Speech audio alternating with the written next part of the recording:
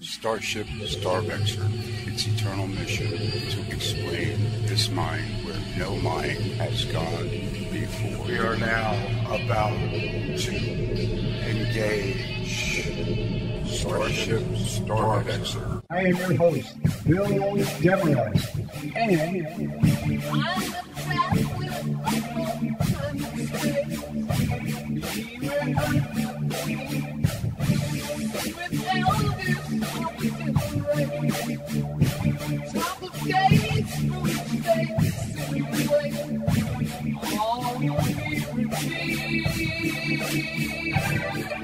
Today's show with JoAnne and Jimmy Moriarty will reveal more truth than most people will be able to handle. Please listen to the very end. Some of this information is overwhelming, but you must hear it all.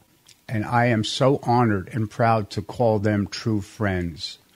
Their life experiences are what I believe no one has ever experienced. Jimmy was very wealthy with a business with million-dollar contracts with Libya. The government, Hillary Clinton, Obama, decided that they were going to destroy. They reached a point where they were homeless and living in the streets in this country after what they experienced in Libya, and they were captured by Al-Qaeda. Now, these two lovely people are perhaps the only people that ever escaped from Al-Qaeda, and that was due to at least 3 miracles, which got them safe back to our country. And as for safe back in our country, you can't classify it as safe because the government has soft-killed Jimmy and JoAnne, which means they have played dirty tricks. They destroyed his company. They took away their bank accounts, their homes, and left them in a state where the dirty tricks being played on them included having drugs planted on their vehicle. And luckily, another little miracle, one of the mechanics that were working on their vehicle stole the drugs so that when the police approached them, there were no drugs in their vehicle. They were living on the income from selling CDs, and when the CDs arrived early, Jimmy threw one of them into the video player, and it was pornography. Jimmy contacted the CD producer, and the gentleman says, "We don't produce pornography," and the shipment had arrived early, so Jimmy got in touch with one of his really good security friends, etc., and asked, "What should I do?" And his friend told him, shred those CDs. And sure enough, the police showed up to bust Jimmy for distributing pornography. Well, that's basically the crib notes. And Jimmy and JoAnne were there. They saw the torture. They saw the bloodshed. They saw the beheadings. They saw the Toyota trucks coming into the port. And the reason they are still alive today is because their intel in Libya is better than the CIA or the Mossad's intel. JoAnne and Jimmy will tell you how they managed to get out with, I think it was 200 gigabytes of information, but I'm sure they will straighten me up on that. And the reason I know so much about these lovely people is we have become very good and very close friends, as well as I've interviewed them before on my other radio show, and we talk quite a bit. So, Jimmy and JoAnne, thank you so very much for spending this time with me, and I hope I didn't intrude too much on your story, and I hope I got all the facts right. So, Jimmy and JoAnne, how are you today? Great. Lovely introduction. Yeah. A couple of points. Our contracts in Libya were in the billions, not millions. Quite substantial. We actually lost $200 million when that place was blown up. So we had established a very, very substantial world-class operation in Libya. So, that was pretty devastating in its first place. The second thing, JoAnne has been my business partner and associate and wife and confidant and everything for all of this time. So nothing is mine, it's ours. And JoAnne was actually responsible for bringing this technology forward and we are the sole marketing team and everything. We have a staff, used to have a big staff. They've all been put on stipend and retirement, forced retirement, because we lost everything in Libya. But the technology is there, and it's still world class. We don't have any peers in that, but we've been blocked by this government. We've been soft-killed and blacklisted, and we have been aggressively precluded from doing any business. So the reason we're in such dire straits is not because of anything that is explainable. It's because of the deep state and the attacks. And we've been targeted, as you said. And fortunately, we've been protected by the good Lord and by God's mercy so many times. It happens all the time. All the dirty tricks, you mentioned a couple of them, but they have been nonstop in dirty tricks trying to stop us and block us. The latest one really did a seminar in Dallas a few months back, and some bad guys were in the hotel we were in.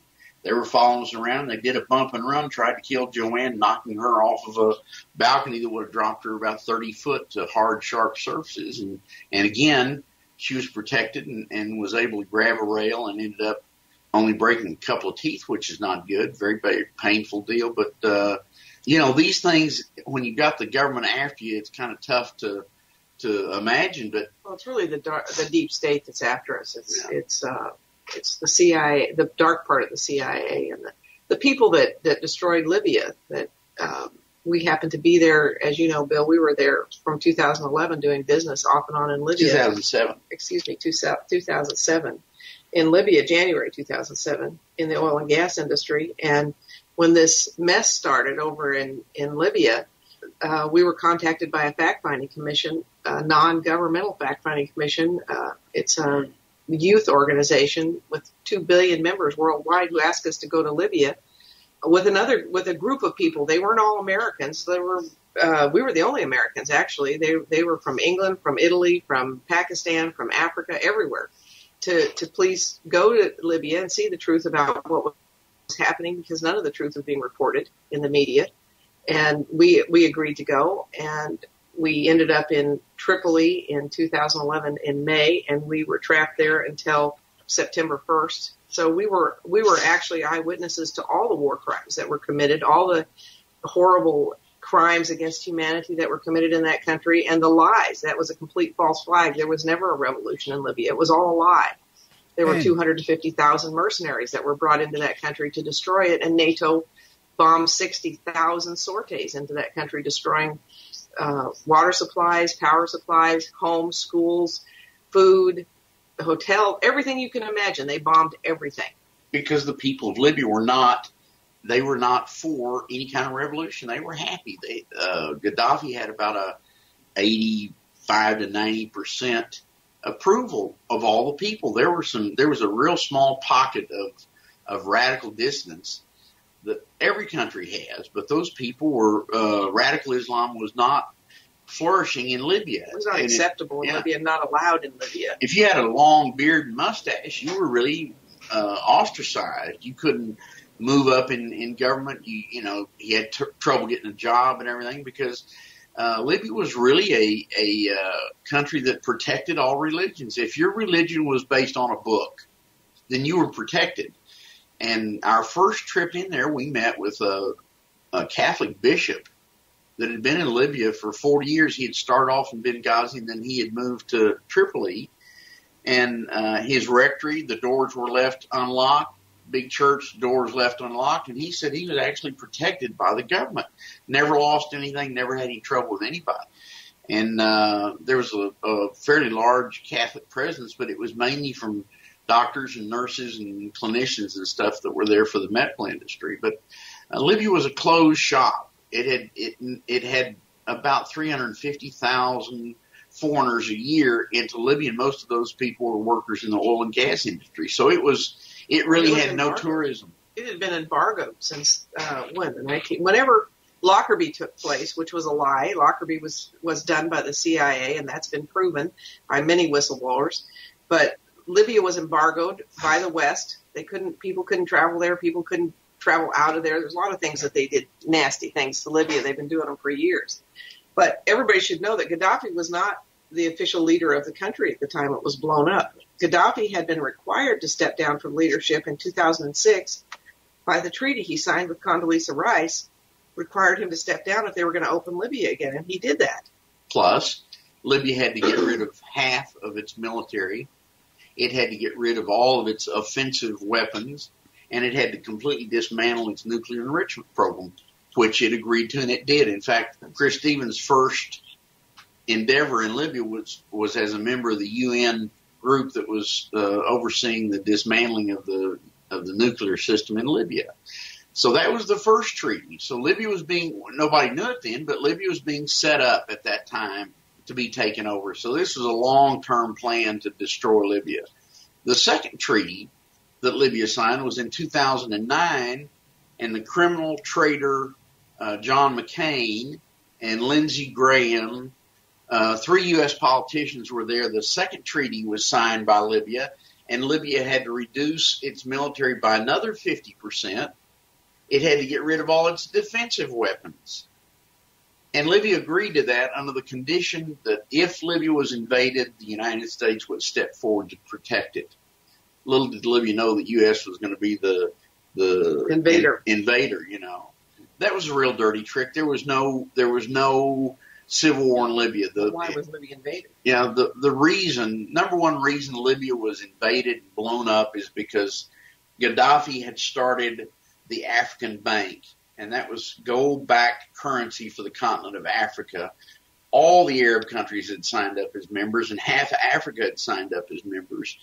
And the gold-backed currency with the resources of Africa behind it would have completely destroyed the petrodollar, the fiat bankers, the Rothschild, Rockefeller, Medici, Clinton, Bush cartel that have basically destroyed the world and taken over the world with their false god being money.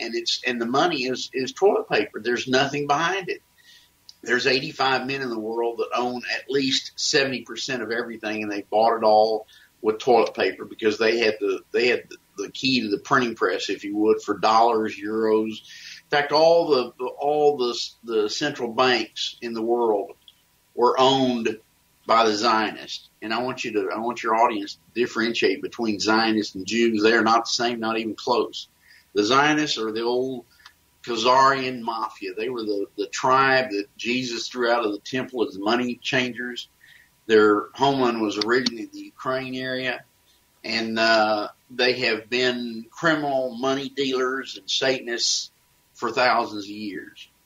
And one of the Russian czars was so tired of them constantly causing problems that he lined them up one day, and he said, you all are either going to get religion, become members of the human race, or else we're going to eliminate you down to the last piece of your bloodline. Still robbing. And they could choose any religion they want, but they had to join it, follow it, everything. So they chose the Jewish religion, I guess because there were fewer members there or whatever, and that's how the Jewish religion has been co-opted by these bad guys. And yes, so, the last time I interviewed you, I mentioned that Libya was a virtual paradise. And you can go into details of how he treated his people and what he did with his money. But I could not remember the name of the gentleman that produced the video where there were perhaps 1 million people in the streets of Libya dancing with their flags overhead, proud to be Libyans. And that was Webster Tarpley. And you told me that you gave Webster Tarpley a ride. And I also wish that, you would go into detail about the miracles that got you out of there and the horrors you did see. And my audience is very, very well aware of the difference between the Jews, the Zionists, the Khazarian, and it's just that's preaching to the choir. Okay. But there are a few people that still don't know the truth. And yeah, when they start labeling you what is that word? Anti-Semitic? Anti-Semitic, yes. A Semite, yeah. And the truth is, anti-Semite refers to many of the tribes which are in that area now. Well, Libya was, when we went there, we were very trepidatious. We didn't know what to expect because, of course, we had seen all the publicity about how Libya was this and Libya was that. And when we got there, it was exactly the opposite. We had a team of 4 security people, great big mountain men, that were there to protect us from the bad guys in Libya. When we got there, no, there weren't any. After 2 days, I sent them home. And JoAnne and I were able to walk the streets of Tripoli in a safer posture than we could in Houston or any place in the United States. And what we learned about Libya is the money wasn't really Gaddafi's. He lived in a tent. Now, it was a 5-star tent, but he was not anybody that really usurped the wealth of the country. The country operated on about 49% of its income. The rest of it was distributed out to the people. And the way they did that, when a couple got married, they received a $46,000 gift from the government to start their lives. The first car you bought in Libya cost you half of dealer invoice. Gasoline was 44 cents a gallon for like a 93 octane fuel. Your house, the government was, in 2011, when NATO blew it up, Libya was building 620,000 new condominiums. These were homes of 2,000 square feet to about 2,800 square feet. When you bought one of those, you paid 10% of your salary for 20 years, and then it was yours. No taxes. That was it. The fuel was, there was no tax in Libya. The gas and electricity were nothing. Free medical, free education. In fact, the medical, if you could not receive the medical care you needed in Libya, then the government would pay for you and a family member to travel anywhere in the world to get that treatment with all expenses paid for the medical treatment and your expenses, etc. Your education, the government would pay for you to be educated anywhere in the world and pay you a stipend along with that. There was a young man getting his doctorate in England. He was paid 4,500 pounds a month on top of all of his school costs. He had a wife and 3 kids. That was about $7,500. 5 kids. Yeah. That was about $7,500 a month at the time. When you had a new baby, the government gave you a $5,000 gift. All education was free. Yeah. As far as your mind would take you. Yeah. At the equivalent of Christmas, every man, woman, and child in Libya got a $500 gift from the government. They had food warehouses all over the country. And without any ID or anything, if you went to one of those warehouses and you told them you needed food, then they would give you 50 kilos of rice, 50 kilos of flour, a bunch of cheese, milk, other products, and then enough money for you to buy an animal to be slaughtered for your family. And you could come back the next day and they'd do it again. There was no questions asked. So the people, there was no starvation, there was no debt. Libya employed about 2 million Africans in their country. Those people, most of them, they were all treated very well, but they all supported their families inside other countries in Africa. And when this war started, they were sent to camps outside of Libya. And we stopped at one of those camps on the Tunisian border, and they were being treated horribly by the UN or whoever was running those camps. Dysentery was running wild. Those people were so angry. They surrounded us. They said, "Why is your country doing this? Libya was a wonderful place. We were happy there. Why you have ruined our lives? Why is your country doing this?" They were really angry. And Libya was the barricade that Gaddafi actually, and the Libyans were buffering the African people and keeping them, if you would, out of Europe. And also, I wanted to add that the women were emancipated in the 1970s by Gaddafi. He did not believe in any of the Sharia stuff that goes on. People talk about with Islam. Women didn't have to wear any kind of clothing. In fact, he didn't even like the headscarves. He preferred they didn't wear them. The women wore them in Libya more as a fashion statement, I think, than anything. But he encouraged women to get educations, to start businesses. They were in the military. The women in Libya were very strong, and it's one of the reasons that Hillary Clinton and Obama and all of them that wanted to destroy the country had such a terrible time and still have not conquered that country inside the tribes or anything because of the strength of those women in Libya. And the men, of course, too. But in places like Saudi Arabia, women are so oppressed, they have no voice. They can do nothing. Women in Libya drove.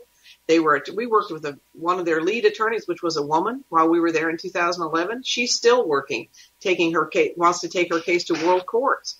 So Libya was an amazing place. Of course, they did have, and I wanted to add, too, before the 1969 Al-Fatah revolution, the coup that overthrew the old despot king that was installed by England in Libya. Libya never had any kings. When he just ran off because the Libyan tribes were going to throw him out, and they appointed Gaddafi as the leader, Libya went from the poorest country in Africa, where the average salary was 60 dinar a year, to the richest, most developed country in Africa in 40 years under Gaddafi. Their average salary was $15,800 a year, which was higher than India, higher than China.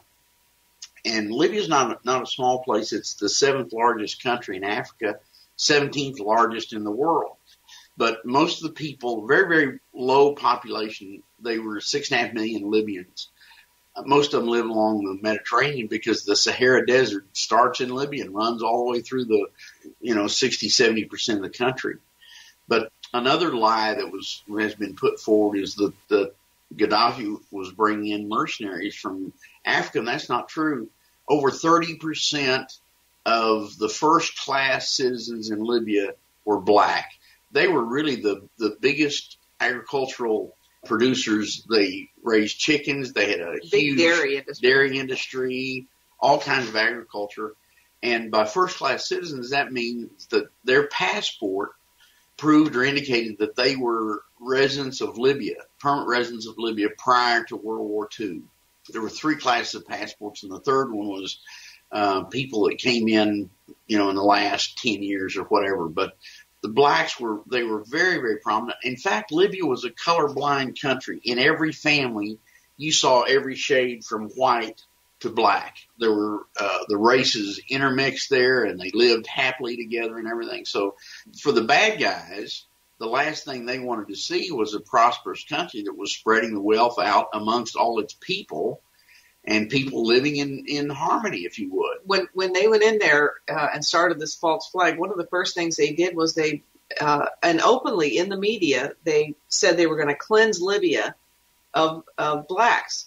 And these are the Al-Qaeda, ISIS, whatever you want to call them, the mercenaries that went in there. And they were talking about it openly, and they did. They raised the 5 main black cities in Libya were raised. They were completely scraped to the ground. The Tawarga tribe, which is one of the big tribes in Libya, is a black tribe. They have been living homeless in containers and tents since 2011. And many, many blacks were killed in Libya. It was blamed on Gaddafi, but it wasn't happening by him. It was happening by the people who came into Libya. The Libyans didn't the CIA, Mossad, MI6 trained mercenaries that were taken in there, and they were paid to commit these horrendous acts. And, we found out later on that one of the main techniques used by the CIA when they're training people to invade a country is they're taught how to do these horrendous acts, chop people up, rape the women, make people disappear. Shocking acts. And that's so that people will lose their will to fight. Yeah. And that's one of their techniques. Well, we're talking about the CIA as being a part of the United States. No, it's not. The people of the United States would never go along with these horrendous acts that are committed by the evil empire, which is a 10 square mile area called Washington, D.C. That is the evil empire in the world. Parts of the CIA that are completely rogue. Yeah. Completely. And the other thing we learned, JoAnne and I, first of all, we were never activists. We were racehorses in the business world, but we were not political activists. In fact, we stayed out of the political arena because doing business worldwide, we let the local associates, if you would, handle all the political involvement. In their country. We did all our magic in our production laboratories and everything to make products that had no peers. But the thing that we learned was the United States and the Mossad out of Israel and MI6 and the weapons that they have been building since World War II have been predominantly depleted uranium warhead weapons. And the problem with depleted uranium, it's real hard material. It perforates, any kind of armor plating, everything like that. But when it hits something hard, it explodes, and then these particles go into the soil and everything, and they remain highly radioactive and emit their poison for, their half-life is like 50,000 years. So if you go around the world and look at every place that the United States has sold their phony democracy, if you would, and you went in there with Geiger counters, those places glow in the dark. And this was told to us by one of the Blackwater associates that was in there supposedly protecting a humanitarian that was in really looking at locating and targeting the military bases in Libya. But He said, yeah, he said, you don't want to go anywhere near the United States has been because all the kids and the dogs glow in the dark from the depleted uranium. So these acts are specifically outlawed by all the international covenants and everything about how war and operations of war to be conducted. The United States absolutely throws those out, and it's terrible for me to talk about my country because we've been loyal Americans, we've been patriots all our lives. And the terrible thing, this is not the people of the United States. This is this little cabal of criminal traitors, Zionist, Satanists that occupy Washington, D.C. And a perfectly good man or woman is elected to office. They go to Washington, D.C., and they're converted into one of these evil people by drugs or coercion or blackmail or whatever. They get their kids on drugs, and they have to become part of the group, and then they mysteriously become gazillionaires overnight, but they go along with this ploy. So, it's a real bad situation, but the evil empire that, if you remember Reagan and Margaret Thatcher used to talk about that, they pointed their finger at Russia, but no, the evil empire is Washington, D.C., not the people of the United States.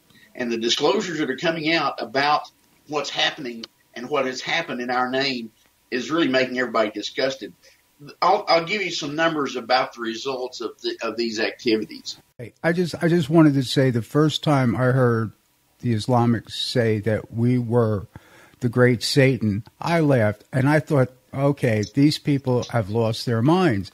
And as I woke up more and more and more, I got shivers down my spine realizing one thing: the United States truly is the great Satan. It really shook me to find out that my government, as it did you, was the great Satan. And until this day, I want to make it up to the world, and that's one of the reasons I'm having you on my show. What I always say, Bill, is the U.S. is the proxy army. Of the Satans. It's not the USA, the Constitution of the United States. It's USA Inc., which was actually put into full force and effect in 1871. You can go back to 1860 is when the constitutional United States began to be shifted into the USA Inc. And when Washington, D.C. was formed, that was a criminal enterprise put forward by the criminal banksters, Rothschild, Rockefeller, Medici, the Vatican, etc. And the USA Inc. is not the legitimate government of the United States. It is a corporation formed and owned by the bad guys, and all of us here in the United States, believing that we've been operating under constitutional, under law, we've been lied to, and that disclosure is coming forward. But the bad guys are the USA Inc., which is a Zionist-owned entity. And, the disclosures, the beautiful part about the time we're living in now is the disclosures that we saw with our own eyes and didn't understand. All those truths are coming forward. Like we used to talk about the 20,000 rockets, the shoulder-to-air mounted rockets that were delivered into Libya. Well, the things that we used to say we're going to begin, like 5-6 years ago, we were talking about what we saw with our own eyes in Libya. And people looked at us like we were smoking some high-test rope or something because the things we said were so outlandish and so on. How could this be happening, like the mass graves in Libya? We were told there were 128 mass graves. We saw 3 with our own eyes.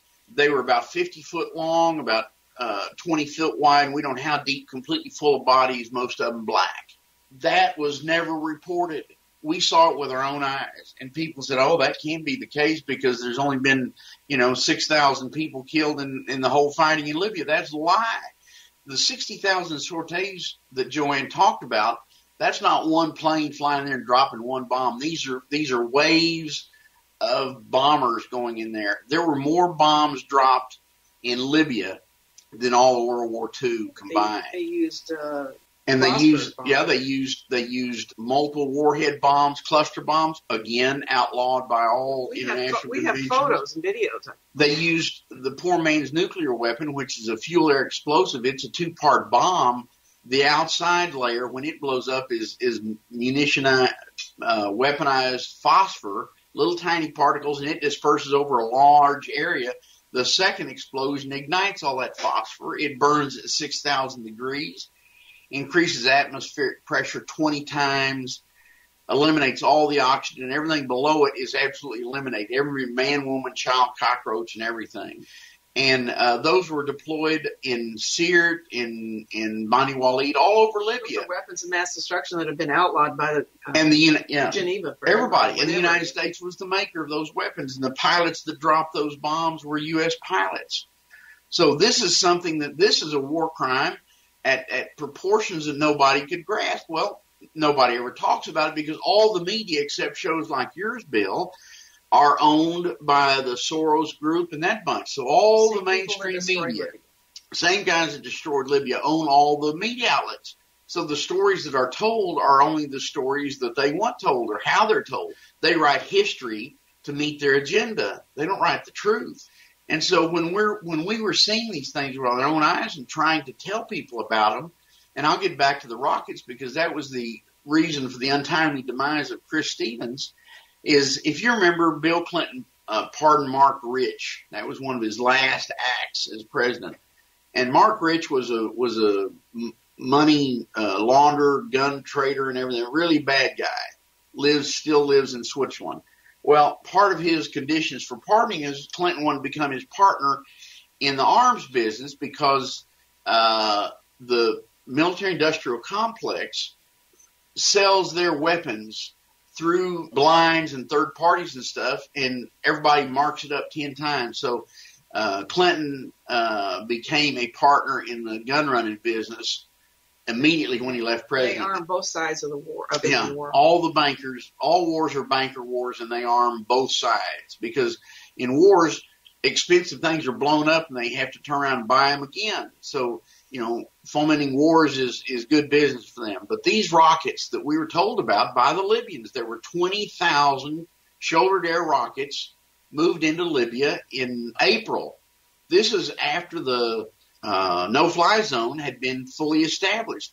Why would you move shoulder-to-air rockets when there were no planes in the air? As the U.S. pilots that set that up said, after 2.5 days, they had completely succeeded in establishing no-fly zone. They said the Libyans couldn't get a mosquito in the air. So here are these 20,000 rockets in there. And then these rockets were such a danger to the world that the world leaders or the country leaders around Libya started complaining to the UN and NATO. And they said, look, there's a sieve, there's weaponry coming out of Libya, coming through our borders and being distributed all over the world. This is a danger to our country. So not only are you screwing with Libya, but you're now threatening our country. That was Chad and Niger and all these countries that are contiguous to Libya. So in the infamous meeting, the night that Chris Stevens was killed, he was having dinner with the ambassador from Turkey. And he was pleading with this Turkish ambassador to use the Erdogan, who is the leader of Turkey, thinks he's going to be the Khalifa when a Muslim caliphate controls the world. Chris Stevens says, we've got to have these rockets back, and we will pay whatever amount needed to get them back because it's causing us so much international repercussions that we've got to have them back. And the Turkish ambassador told him for all practical purposes to pound sand. He then left that house, which was never an official facility. It was a safe house in Benghazi. And he left, went by fast car to the airport and taken back to Turkey. And the attack on that facility started when he landed back in Turkey. Now, how do we know this? Because the man that was serving dinner at that home that night was a Sudanese. He was actually an attorney, very well read, but they didn't know he spoke English. He was one of the spies for the tribes of Libya. And he was in there serving meals, and he heard everything that took place. That information should have been wanted, at least, by Trey Gowdy and Louis Gohmert, all these guys in the United States that were claiming to be investigated about what happened in Benghazi. They didn't want to know that. Well, the 20,000 number, we had like Claire Lopez, who is, she says she's no longer CIA. Nah, she's absolutely still 100% CIA. On the Citizens Committee for Benghazi. Yeah, she was the one feeding the information to the Citizens Committee on Benghazi about what happened. And we know from what she said. We spoke to her. Yeah, many times. And she was telling us about Benghazi and how did we know about this house across the street and everything, because you go here, you go left. She couldn't have known that information unless she had been there. So she had been to Benghazi. She had been to Libya. But anyhow, the 20,000 rockets, there were 600, and those were really from Russia. They were in Libya's store pile. No, they weren't. Now, the way the good Lord validates this stuff to us, a few months ago, we got an email from a guy. He said he heard about us, and he wanted our DVD. And he said, by the way, I work for the company that built those rockets. And he said in April of 2011, a U.S. ranking general, called the 5 top executives, Northrop Grumman, Lockheed, about these rockets. And he said, how did these rockets get into Libya, and then how did they get lost? He wanted to know about it. He said, this is unacceptable. And it turns out that there weren't 20,000 rockets. The U.S. Secretary of State's office, Hillary Clinton, bought and had delivered to her offices, if you would, 50,000 of these rockets in early 2010. Early 2010, 50,000.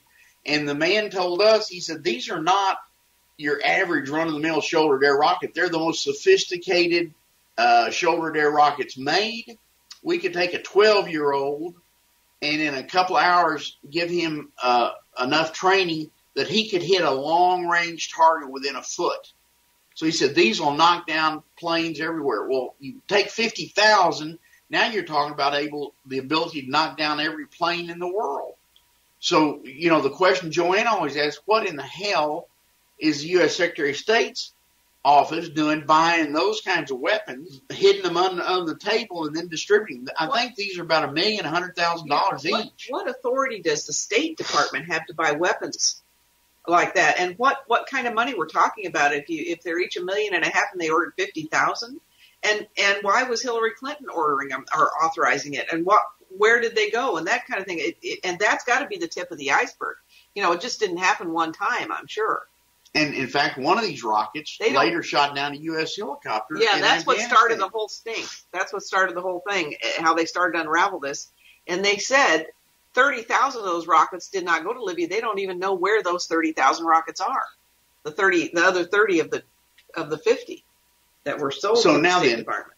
We've been told since then, well, you all are just naive. The Secretary of State's office, the Department of State, the CIA operates with them, and that's how they get all these weapons and all this money. Yeah, the State Department is run by the CIA, according to some of the people we've been. Now, the way they distribute money in here, again, we have proof of that. The guy that was installed in Egypt as the leader when they Morsi, he was a 30-year friend of the Clintons. He and his wife were both lifelong friends, and he was absolutely 100% Muslim Brotherhood. And the people, which is an Islamic radical terrorist group and has been designated by many countries. And Obama's a Muslim Brotherhood guy. So when the people of Egypt had enough, they rioted in the streets and they went and threw his government over. And they went into his offices, and in his private safe, they found all kinds of documents, including one document from the U.S. Secretary of State's office where it had the names, the amount, the date, and the signature of all these Muslim Brotherhood executives that received payments from the Secretary of State's office, cash payments in Cairo, and the amounts were $850,000 down to $250,000 each. These 17 men were later tried as spies for the United States. In Egypt. In Egypt. Either 5 or 7 of them were sentenced to death. The rest of them life in prison without parole. This was after General Sisi took over control. Yeah. Now that document in itself is enough to prove that the operations of the State Department of the United States ought to be shut down worldwide, because the rest of the countries should be fearful. If it happened in Egypt, where it was a friendly country of the United States, it's happening every place. Another document was found in there. There was a payment by Obama to Morsi for $8 billion to buy half of the Sinai Peninsula so the Muslim Brotherhood would have a home country. After the general was installed, after Morsi was thrown out, locked up, after he was installed, one of the first calls came to him from Obama, where Obama said he demanded the money back. And he demanded all documentation. All the documentation. And the general said, no, we're going to handle this investigation ourselves. So that is there. Nobody's ever asked about that. That's never been brought up in the media over here. So you see, the control of the media is the way that you keep the people, the sheeple, if you would, barefoot and hungry. Also, Bill, one more thing I'd like to add about Benghazi is that Morsi was the man who funded, armed, trained the people that killed Chris Stevens. And we know that because we have the security document from Libyan security that was given to the tribes and then given to us and actually published by Jerry Corsi for WorldNet Daily. It came from us to him, and then it was read into the congressional record. States in there that it was Morsi who was behind the attack on Benghazi. And now, if that's true, which I assume it is because that was an official investigation, then you have to point at Hillary Clinton and of course, Chris Stevens was assassinated. It wasn't any attack. The attack was the smoke screen because Chris Stevens knew way too much about the gun running. He was their gun runner in Libya from the very beginning, before the revolution started. Before he was ambassador. Before he was, he was CIA before he was ambassador, and he knew too much. You know, people around the Clintons tend to die if they know too much. Dead men tell no tales. So it was an absolute assassination. And the cover-up is extensive, but we know the truth. The tribes have told us. This proof positive. Nobody in Washington, D.C. wanted to confront this information. Nobody wanted to know the truth. Trey Gowdy, big firebrand, very well-spoken attorney, all that stuff. His two biggest money gatherers heard us at a John Birch. We used to do seminars for the John Birch Society, and they heard us and they said, "Oh, wow, your story is, really impressive." And Trey Gowdy is we're close to him. We're his biggest money gatherers, and he's going to want to know all this information. And we're going to contact him. He'll be in touch with you right away. We can guarantee that. Well, a couple of days later, they called us back. Well, how'd your talk go with Trey Gowdy? Never heard from him. Oh, well, we don't understand that. We'll get back to you. So a few days later, they call back. Have you heard from Trey Gowdy's office? No. Well, here's his number. Please give him a call. He's a busy guy. We called his office. His secretary told JoAnne and said, "Yeah, we know who you are. We've got your number and everything. We have a file on you." She said, "If we need you, we will contact you." Never heard from him. Really think about it. This is a deep, deep hole. If they start to unravel the weapons that went to the State Department under Obama, under Clinton and stuff, they're going to go down that hole. They're going to go back to the Bush administration. They're going to go. There's all kinds of things that have been going on for a long time. Nobody wants that uncovered, so they continue to cover up the entire thing. I just wanted to say that the first time I became aware of the Moriartys, they were on John B. Wells' show, and the story was so incredible that John B. Wells did not interrupt them, as I'm trying not to right now. I listened to about 15 minutes of the show, and I hunted down Jimmy and JoAnne, and I got an email to them requesting them to come on my first show last year. The funny thing is, I finished listening to what they had to say, and I said to myself, do I really want to be in touch with these people? And there was a time when Jimmy warned me that, Bill, what we say and what we do is, common knowledge to the evil empire. And I replied to him, Jimmy, I've been trying to get my name on that list for years, and I know my name is on that list because you don't know what I've been involved with in the past. And as of late, I've been telling people, I'm a whistleblower myself, and if there are certain things I let out, they're going to nuke me and blame it on North Korea. So Jimmy and JoAnne, we're in the same boat here, and to be honest with you, I know for a fact that they don't want us dead, because if they kill us, we as spirits will come back at them. And it is a spiritual battle. So they are keeping us trapped in our bodies, and we're doing the best we can to get this truth out, that this is the most important show I have ever done. And I have to thank John B. Wells, who was a guest on my show, for putting me in touch with Jimmy and JoAnne Moriarty. And to be honest with you, we are the best of friends on this planet. And if they do away with us, we're coming back, and they will be afraid of us. So I'm sitting here muted because I am just laughing, crying, and just distraught over the facts of what the great Satan, under the name of the United States, is doing to the rest of the world. So I'm going to just mute my microphone right now and calm down. I love you people. Yeah. Well, the thing that happened to us, we were, like, as I said, we were business people, and JoAnne is really, if anything, she's an introverted person. She doesn't like to be in the spotlight at all. And, she's really a great humanitarian in her own right. We had a nonprofit. We did humanitarian activities funded completely by ourselves forever. We always participated our profits back with needy people and things like that. And we didn't ask for any recognition about that. We stayed out of the political limelight because these political things were really kind of a nasty piece of any country, and we didn't want to be a party to that. So we were cleaning up the environment where we do environmental remediation. We clean up diesel spills and oil spills and pipeline spills. And so we really do a good service to the planet.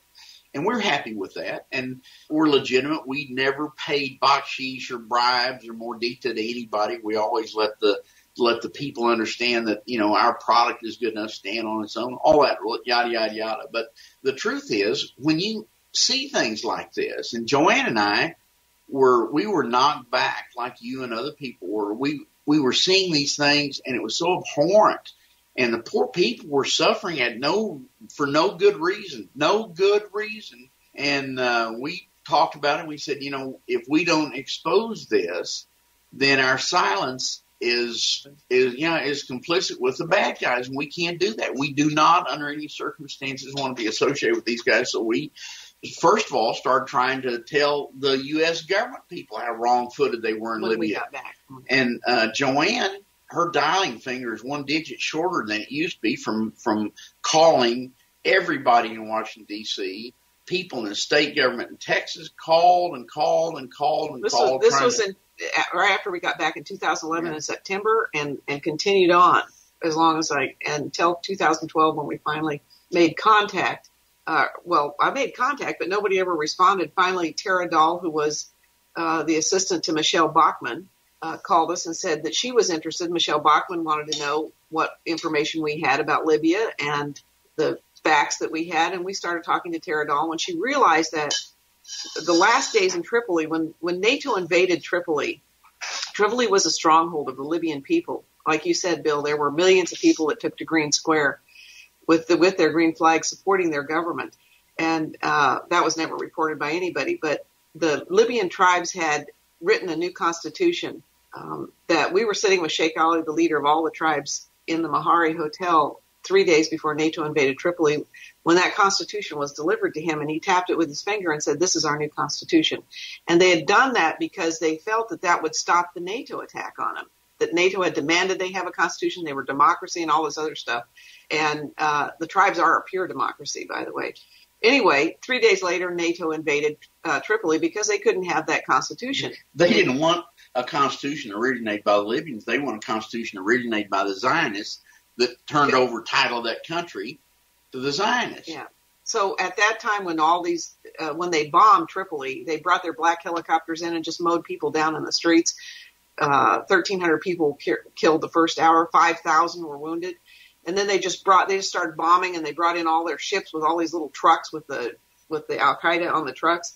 Well, we were captured by Al-Qaeda at that time, and eventually got out of Al-Qaeda's hands by the help of three miracles. One of them was an Al-Qaeda guy who knew us when we were trapped in the Mahari Hotel being held by Al-Qaeda. He came from the hotel, and he said, "I know you people, you're good people." He said, "I may not agree with your politics, but at the same time, you were just trying to help Libya." And he said, if you take this van to the rescue ship, which had been sent by Malta over to pick up dignitaries, and the Russian ambassador who knew us had put our name on that ship. We had, 4 or 5 other people with us. He said, if you go to that ship, they've set up a kill zone for you. 2 blocks away from this hotel, they're going to kill you, burn you, and chop you up and blame it on Gaddafi. So he said, this van is going to take you the other way. You're not going to the rescue ship. And eventually we got out through the help of some other people. But it was a miracle at that point. And when we got home, which was the first part of September, we started immediately calling all these people. Well, Michelle Bachmann's aide said to me, she said, you need to be in touch with either the FBI or somebody, because they need to understand you were held by Al-Qaeda. People who are captured by Al-Qaeda usually never survive, and if you were, you need to be debriefed.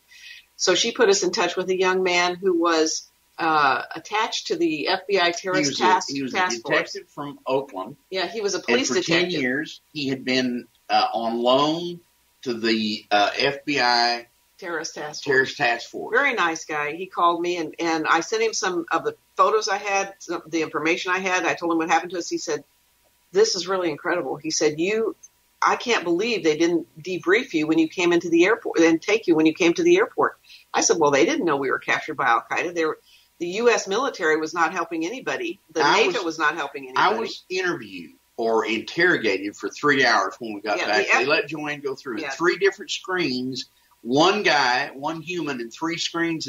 And so 3 different entities were feeding him questions that he asked me. That went on for 3 hours. That was at the Houston George Bush Airport. Yeah. He was taken there when we were going through passport. And their questions were mainly, how did you get to Libya? Who paid for your trip? Why were you What there? were you doing there? They kept asking that over and over and over again. Well, we had our own money. We had our own resources. We paid for everything ourselves. So, I guess they were trying to trap us as spies or something, but they couldn't get there. So when he finally turned me loose, he said, we will be contacting again. Okay. We never heard from them again. But when Tim, the guy in California, spoke to me, he said, I'm going to call the DIA. Give him his name. Tim Hunt is his name. When he said, I'm going to contact the DIA, the Defense Intelligence Agency, because they're the head of all intelligence agencies and they need to come in and debrief you. I said, well, that's fine. I have no problem with that. He said, they'll be in contact, probably take them a few weeks. We heard from them within a day, and they were in our house, and three days later, their agent was there. His name was Eric Maddox, and he debriefed us, but that's not the name he gave us. He gave us the name of Kevin Davis. His real name is Eric Maddox. He debriefed us. He was in our house a number of times, and eventually we stopped that contact because we fed him actionable, raw intelligence on the ground via the Libyan tribes that we could get any time we wanted, where Al-Qaeda was, where their weapons were. The tribes were feeding us all the time because they thought if we talked to the good people in the United States, they would come over and help cleanse this mess that they brought into Libya. Now, when JoAnne's saying we're giving them actionable intelligence, we were giving them pinpoint latitude and longitude locations of where the Al-Qaeda leaders spent the night, where their underground bunkers were, where their weapons were stored. How they brought them in. How they brought them in. Point in detail. I mean, absolutely actionable intelligence. And we've learned since then that was raw intelligence. It didn't belong to anybody but JoAnne and Jimmy.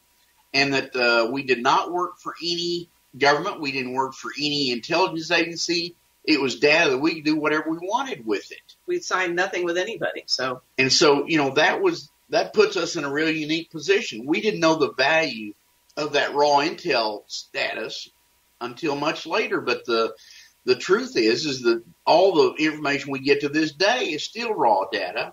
And the reason they haven't killed us is because the only way they have contact to know what the tribes are doing is through us. The truth is that all the information we get to this day is still raw data. Oh yeah, the Libyans gave us one time, they said the CIA has set up this huge training center where they're bringing people from all over the world into this new training camp. They're being trained in these subversive activities. And armed, trained, and financed and everything. And it's this huge area in Derna, near Derna, which Derna is far northeast Libya. And they gave us the exact location, how many people were there, et cetera. They would pull up Google Maps and give us the pin. And this camp, brand new, fully funded and everything, 3 days later, after we gave them the intelligence. Yeah, and it went up to the top offices in the United States. 3 days later, that camp is being dispersed, and it was an emergency disbursement, and they told everybody, get rid of all the weapons except what you can take with you. And so these 10,000 trainees that were there or 10,000 operatives, training I don't know how many others, immediately were dispersed. They went across the desert into Algeria. We know because one of the Libyan operatives, one of the military operatives, was with them and called from the desert. He kept giving us pinpoint where they stopped, where they were going, we're when here, they crossed this we're border, here. when they went. But that kind of intelligence, we were told by Pete Sessions, who was a congressman from Dallas, and we confronted him way back there, and he validated who we were and who our contacts were, and then he said, well, I'm going to get to the bottom of this and find out why the intelligence agencies have made you their best friends. And so he went to General Flynn, who was then head of the Defense Intelligence Agency, as JoAnne said, top rung of intelligence agencies in the United States, called him into his office. Pete reiterated all this stuff to us by phone, and he said, when General Flynn came into my office, he wasn't happy coming into my office. Flynn said, people come to my office. I don't go to theirs. But Pete is a ranking congressman, head of the Rules Committee. So he came in there, and Pete laid out the details we told him. And that first meeting with Pete was an hour and a half, and he hand wrote pages worth of information we gave him. He asked Flynn about all this stuff, and General Flynn said that all their information. He said, I know the Moriartys. He said all their information is 100% accurate. He said they have never provided anything that is not 100% correct. And he said the amazing thing is they've somehow gotten inside the tribes, gotten the confidence of the tribes, and no intelligence agency from any country has ever been able to get into the tribes anywhere. Any country. And he also confirmed that we had been soft-killed and blacklisted and destroyed, etc. And Pete asked him, he says, why haven't you made these guys your best friends? Well, the reason is we're not under contract with them. They don't control us. He didn't give that reason. He didn't give that. He said he didn't have an answer for that, but he did say it's amazing to them that two people could sit in the Woodlands, Texas, where we were, and pick up a phone anytime, day or night, and get actionable intelligence on the ground in North Africa. He said that is just shocking to us. But the thing about, like, Benghazi, for example, when Benghazi happened, when Chris Stevens was killed, the night it was happening, the tribes gave an emergency call to us, and they said, you need to tell your people immediately. And we had no one to contact. That's the sad part. Tell your people immediately that the men who did this, who killed your ambassador, are in this hospital, hiding out in Benghazi right now. They can get them there. This is where they are. And they told us how many men were there, where they were, and how they were. 3 hours later, they called back and they said, okay, you missed that one, but these guys have shaved off their beards, have changed their clothes into Western clothes, and are in these cars, these SUVs or whatever they are, they told us, and heading towards Cairo, Egypt. They're Which is a long road. Cross the border. And they said, you'll find them on that road. It's a long road, 900 kilometers. I don't know how far it is to Cairo, but he said, you'll find them on that road. They can find them. He said, they these three SUVs, and they gave us the color and description of the three SUVs. So we had instant intelligence when that was taking place. Yeah, we've also learned since then that there were weaponized drones above that location in Benghazi before it ever happened, during and after. So they could have stopped that attack. The U.S. military could have stopped that attack anytime they wanted to, but they were ordered not to. So, the stinky, stinky mess that is Benghazi, as JoAnne said forever, JoAnne said forever, that's Hillary Clinton's Achilles heel, and that will cause her undoing. We pray it still does. Libya will cause her undoing. Yeah. Libya is her biggest Achilles heel. But, the Libya was blown up because of the African bank. That's the truth. There were two other conciliary reasons, if you would. One was the U.S. military has set up these continental control units all over. And AFRICOM was to be the U.S. military control of Africa and all its natural resources. They wanted to keep those resources away from China because they plan one day to have a big war with China. That's the U.S. military. Libya and 6 other countries in Africa refused to join AFRICOM. And when Libya was blown up, the first thing that happened, the phony government that was installed by the UN immediately turned over the military control of Libya to AFRICOM, and thereafter, within days, the other 6 countries did also. So the consolidation of military control over Africa was accomplished by the blowing up of Libya. The third thing was all the countries that had invaded Africa, France, England, Italy, Greece, Turkey, Germany, all of them that had gone into Africa and taken over countries, had made treaties with locals. And, of course, none of those treaties were ever complied with. The net result is they just really took control of those countries, and they stopped blowing those countries up by treaty, and then never honored the treaties which benefited the people of those countries. So all these countries, after the African Union was formed, and incidentally, Gaddafi was a big focus point in the establishment of the African Union. And he was the first president of the African Union. Yeah, and he did so much first world activity. So the African Union had gotten together, and these countries had all brought forward a class action suit led by Gaddafi against all these imperialist countries for the treaties that they broke in Africa. And they put a dollar figure on it, and it was in excess of $7 trillion. And that case was brought before international court prior to 2011. And as the attorney said, that lawsuit had legs because there were clear violations of all the treaties by all the offending countries.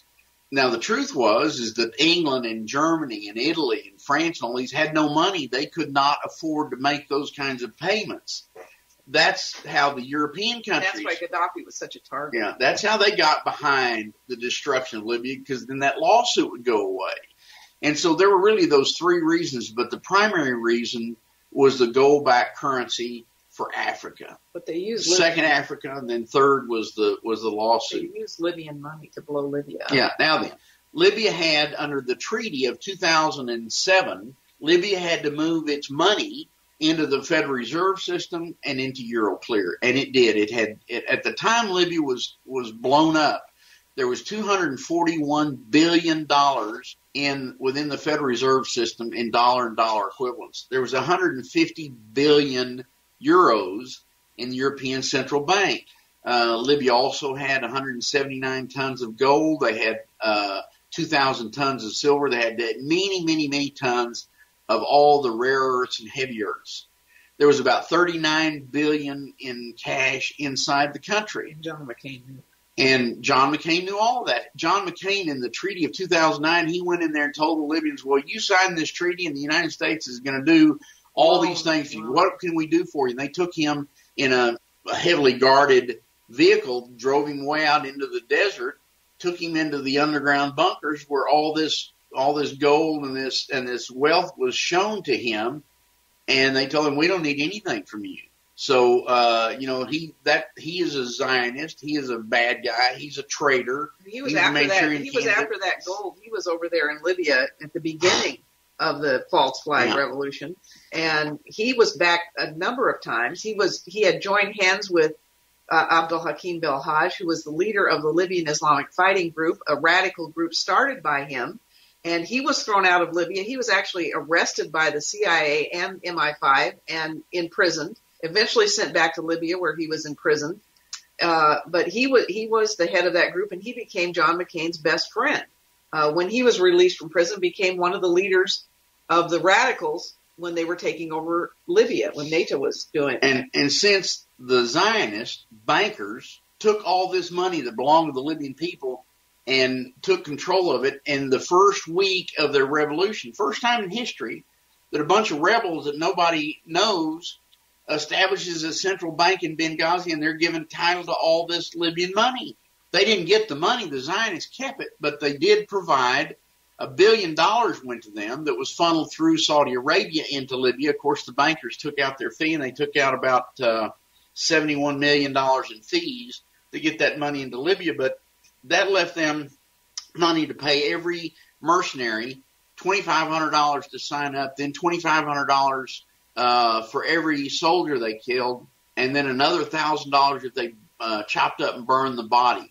They were paid $2,500 a month also to continue fighting. This money was used to entice politicians to come into Libya. And every time a foreign politician would set foot in Libya and support the rebels, they were given a gift of $10 million. John McCain was there at least 3 times. Hillary Clinton was there. All these politicians from all over Sarkozy from France, the guy from Italy, all these guys via Benghazi went in there, and they went home with a satchel of chest full of money. $1 million is a cubic foot, so $10 million is a pretty good sized bundle. And this money was just like a box of cookies that was passed out to all these politicians. But the $500 billion that was taken from the people of Libya was used to pay NATO. Yeah, it was. How beautiful a situation is that for the bad guys? They use Libya's money to blow it up and keep it destroyed. Yeah, keep it destroyed. And Libya is still a failed state. It's still in terrible shape. They continue to send in mercenaries and money every day, and they continue. They've gone in with a phony government. They had an election. The UN organized an election in Libya in 2014. 2014. People of Libya voted, and of course Belhaj and all the bad guys didn't get any votes. They got all the Muslim Brotherhood, all of them got thrown out of office, and there was to be a new government installed. There were some sprinklings of rats, as they call them, or traitors in that government, but mostly it was run by people who wanted Libya back to Libya. That government, after the election, the bad guys, the government that the U.S. sponsored mercenaries, the U.S. puppet government that was there, refused to recognize that election and began to attack those that were elected, blew up their houses, kidnapped their kids, shot their wives, raped their girl. They had to pick up and move everything, their government, to Tobruk, which was on the far other side of Libya in the east, right on the Egyptian border, and set up their government there because they were going to be killed otherwise. And meanwhile, that phony government that was never elected, never supported, Libya never wanted, continued in Tripoli trying to act like they were the government. And every member of that phony government, all the officials and everybody, all of a sudden have bank accounts in Germany and other places with $100 million in it. Yeah. And of course, Libyan money. Eventually the UN, which had a German person representing Libya. I mean, to Libya, this is a great shame to have some other country representing them at the UN. They hate that. They don't even like the UN. They don't want to be part of the UN because the UN lied and attacked them and would not even follow their own ground rules to send fact-finding commissions in before they blew up the country. But on top of that, they started in Tunisia. They put together a UN puppet government put together by the UN. The Libyan people and the Libyan tribes said, we don't recognize this government. We don't want this government. This was in 2015. Don't even bring it here. And so they had to sneak it in by the dark of night by boat into Tripoli, put it under the care of Belhaj in the airport he was controlling with his weapons and his people, and had a prison there, put him in there until they finally could sneak him out. And then the UN immediately recognized as the prime minister of Libya their puppet that they snuck into Libya and Tripoli and put him all around the world, even sent him to meet Trump. Not the UN-sponsored election. Not the UN-sponsored election. This is a government appointed by the UN in Tunisia.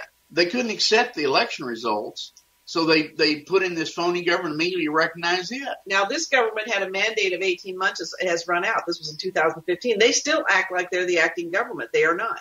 The Tobruk government runs out at the end of this month, so there will be a new election in Libya in 2018. Yeah. That is the hope of the Libyan people, to throw all of these people out of their country.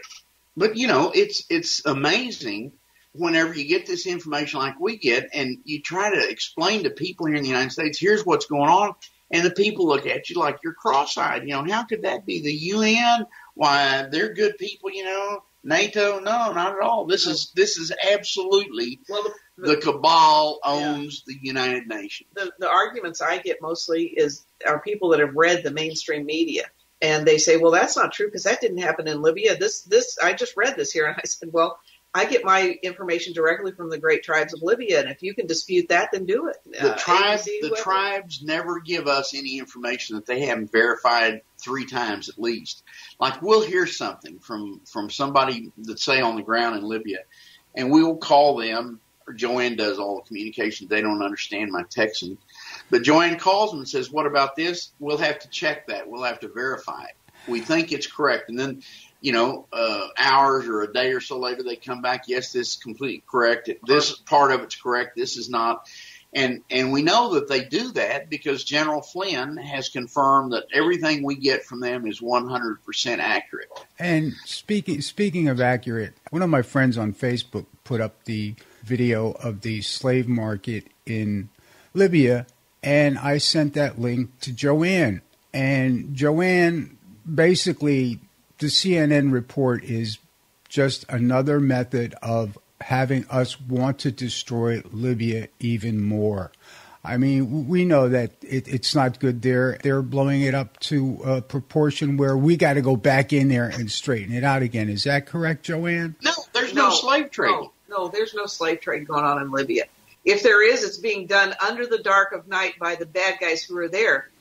The Libyans have absolutely told me 100% there is no slave trading going on in Libya. The lady reporter who says she was in a house where they were doing slave trading, none of that's even possible in Libya. First of all, there's no reporters in Libya. They're banned. You have no news media in Libya at all, except some internal Libyan news media. That's it. No foreign news media is allowed in Libya, period. Secondly, no woman would be allowed into a house where they were slave trading. Yeah. I doubt any man would even be allowed in there, but certainly no woman, because the ones who are controlling the country now are anti-women. They don't want women in that country even outside without a complete face cover. So the part of Libya where the bad guys are controlling it is really the Tripoli area, not the Tobruk area. What JoAnne's talking about, the people in control are the mercenaries of the U.S., UN, CIA, Mossad, etc., and they are mainly concentrated in the Tripoli area, but with factions around. Moriarty is a big rat faction. But the majority of Libya is legitimate Libya.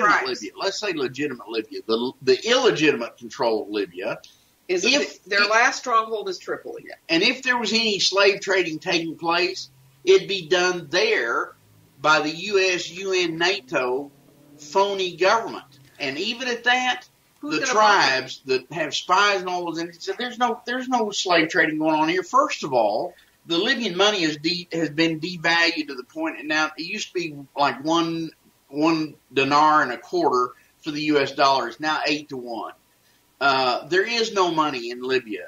Chicken is $6. They don't have the money to buy it. There's no water. Electricity is sporadic. The generating facilities, water treatment plants, banks only release little bits of cash. People have to wait days in line to get a little bit of cash. But the Libyan tribes, some of the general secretariat of the tribes, some of the leaders, have gone out to visit with the leaders of AFRICOM, and they went to. They just took a trip to not Ghana, but they just took a trip to a country in Africa. And they released a full statement to the African Union that there is no slave trading going on in Libya, that this is a ruse, absolute ruse, to try to get a reason to attack Libya again, because the mercenaries, the puppets that are there, the control of the Western Zionists that are there are losing in Libya.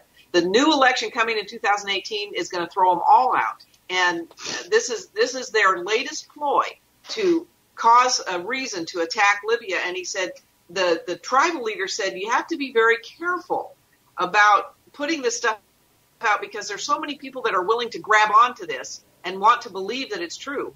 And in Libya, it is not true. And this is the General Secretary of the tribes of Libya. It was put out in Africa. I have the formal statement. I have a video of the guy saying it. And also the ambassador to that country in Libya made that statement, that this is not true happening in Libya. And the thing is, like here in the United States, the blacks have been indoctrinated to believe that, slavery, all the blacks are being enslaved. Listen, slavery has been happening time immemorial.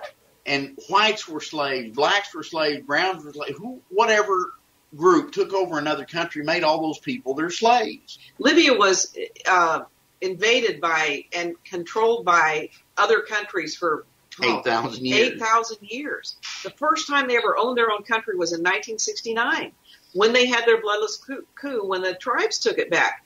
And what Gaddafi did, and he was a true Libyan at heart. He loved his country. He gave all the land to all the people who were working it as slaves for the Italians. He gave them the land. We know this is true, and we had a real interesting experience during the first part of this false revolution. They were doing heinous acts like chopping people's heads off and blaming it on Gaddafi and blaming it on this and blaming it on that. There was a young man who had his head cut off, and they videotaped it live. What they did is they put it out all over the TV in Libya and said, this is what your Libyan government is doing to these rebels. The man was not a rebel. He was a Libyan soldier in the national reserves or whatever, fighting for his country, and they had put on a street shirt on him and acted like he was a rebel. Well, nobody knew who this young man was. It was all over Libya. People were talking about it. They showed it, every hour. Our driver in Libya was our security guy, knew the family. They knew him. They contacted him and asked us if we would go interview them in a city called Rigdaleen. They wanted those two Americans. It was 2.5 hours from Tripoli, and it was dangerous to drive because they were fighting everywhere. And he said they do not want to talk to CNN or anybody. The Libyan government was actually looking for these people to interview them. To debunk this lie. The CIA was CNN. The CIA was ABC. All of them were infiltrated over there. So we said, we're not media, but we'll go out and meet these people. And we did go out. We took a translator with us. We met these humble little people who lived out in a little house in Rigdaleen. The little mother was there. She was this was a black family. She was about 5 feet tall. And they sat and talked to us for 2 hours. At the end of this interview, which I have on videotape, which is the most touching thing you can imagine. The translator asked her, he said, is there anything you would like to tell these people that you would like the world to know from the Libyan people? And she said something amazing. She said, yes, I would like them to tell the world that we thank God for Muammar Gaddafi. May he drink from the river of prosperity for all of his life. And we, the Libyan people, we stand in front of him and protect him because he gave us our life. He gave us our land. And I mean, it's so touching. You can't even imagine. It still makes me tear up because this lady, nobody asked her to say that her son had been killed. And one of the big points they made in this interview was that we, the Libyan people, if we have a problem in this country, if we have a problem with our leaders or with our people, we will take care of it. We don't need NATO. We don't need the UN. We don't need anybody here. We will take care of our own problems. And we know this is true. Part of this information that JoAnne was able to smuggle out on her personal hard drive, there were 5. We call them 5 interviews that if they ever got in front of if we were ever able to show those to the people of the world, then we think that would cause a revolution against all the perpetrators of this attack on Libya. But there was another young man. We call him Superman. We heard about him, and then we tried to find him. He's 17 years old. He was too young to fight.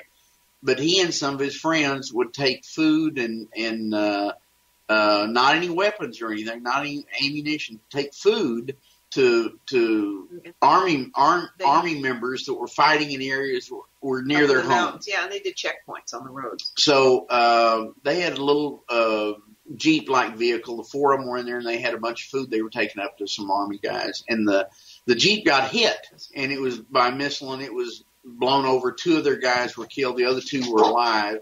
And they trying to get away, and they were caught. His friend was killed. This was a black guy. They took him to their quote-unquote camp, and they tortured this poor young man. You cannot believe what they did to him. They shot him in the eye. Yeah, but they were trying to kill him. Yeah. They had castrated him, cut him open from all the way down his sternum, all the way down his abdomen, all the way down it. They stabbed his leg with a knife through one leg, left the knife in there. This big open wound, they urinated on him in this open wound. Then when they were about to leave, they were going to kill him, so they shot him through the eye. They were trying to kill him. We interviewed him in the hospital when they finally got home, and his father was there. His father was a general in the military, and his father was standing there and just had tears running down his eyes. I mean, it was the most his leg was horrendous paralyzed thing. You can't even imagine. He said the people who captured him were not Libyan. They were not from Libya. He said he thought they had Afghani accents. So we know all these mercenaries were in there, all of them, whatever they are, contracted mercenaries or whatever, proxy army of the Zionists, of the New World Order criminals. And we were so shaken by this young man, what he had gone through, that he was alive was a miracle in the first place. And JoAnne and I told his father, we said, listen, we will pay for your son to go anywhere in the world to get the treatment he needs to try to better his life. He is, he has so many. He has survived so much. And his father, great big mountain of a man, he looked at us and he said, we don't need anything from you. He said, all we need is for you to leave and your country leave us your alone. people to leave our country and leave us alone. We'll take care of ourselves. Yeah, it shakes me, and I've heard your story many times. I did want to give you a chance right now that you have a CD out, and you had been living on the money from the CDs, and one of the dirty tricks they played on you was sending you pornography. But how can people get your CD and donate to you? Where can they, etc.? I will put the link in the video when I make a video of it, and I will also have it put in the chat room of the show as it's going on. How can people donate to you? They can go to our website, Bill. It's LibyanWarTheTruth.com. And I'll say it again, LibyanWarTheTruth. That's one word, .com. There's a donate button there that you can also buy our DVD there. And you can contact us if you want at aitrust@gmail.com. That's AITRUST@gmail.com. You can contact us anytime. You can contact us through our website. Our Skype name is Milo Smiles, MYLOSMILES. We don't turn Skype on except when we're going to do an interview like we're doing now. But, we encourage people to go to our website. JoAnne publishes articles there all the time. I still get information from the tribes every day. Right now, the big push is to get Gaddafi's second son, Dr. Saif al-Islam Gaddafi, is going to has announced that he will stand up and run for president of Libya in the new election in 2018.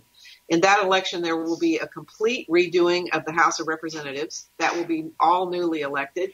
There are other people, I guess, that are going to run for president, none that the Libyan people like. But Saif Gaddafi is highly educated, he's an engineer, he's an economist. He knows how the country ran very well. He understands that he was raised there. He's part of the tribal system, the great tribes of Libya. Every member of Libya is a tribal member. The tribes of Libya back him as a leader because he is their brother. They trust him. They know that he can stand and help bring all their people back together. Originally, in the Libyan government, and this is what's so criminal about them saying Libya had no democracy. Before 2011, Libya had an elected House of Representatives representing all the people in Libya. Then they had the second part, like we have the Senate and the House. The second part of theirs was the General Secretariat of the tribes, 200 member leaders of all the tribes of Libya as the second house. And then they had a prime minister. So they had the tribal structure is very democratic, is what I'm trying to say.